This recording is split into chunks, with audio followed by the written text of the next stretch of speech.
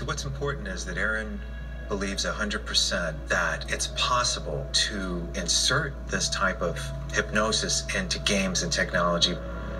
Even if Polybius itself didn't exist, that there was this covert, hidden in plain sight operation,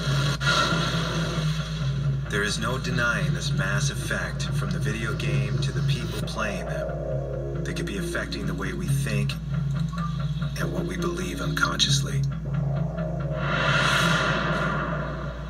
As video games get more and more sophisticated, the line between digital code and human consciousness can get blurry. One company in Boston is trying to erase that boundary completely. I'm about to speak to a man named Dr. Ramses at Neurable. It's a lab that developed a technology where the player itself can now control the world, can move things with their mind, like telekinesis. I've read about these things since I was a kid in science fiction, and now it's real. I can't wait to try it. So tell me about Neurable. Yeah, Neurable is a brain-computer interface company, which is a fancy way of saying that we allow people to control devices with their brain activity.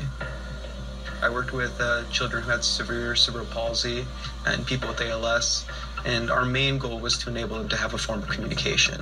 And the system that we're going to show you today actually uses that type of technology. So instead of picking up a controller, you can interact with devices, your technology around you, but using your brain activity, like as if you had telekinesis. You have nothing but the best intentions with the technology, but what if it got into the hands of somebody who didn't, with the intent to suggest or even control the mind of the person using it? I mean, whenever new technology is developed, there is always different ways that people are going to use it. And the way to think about it is actually look away from the brain itself, right? It's very easy for us to control the game with our hands, but it's very difficult for the game to control our hands.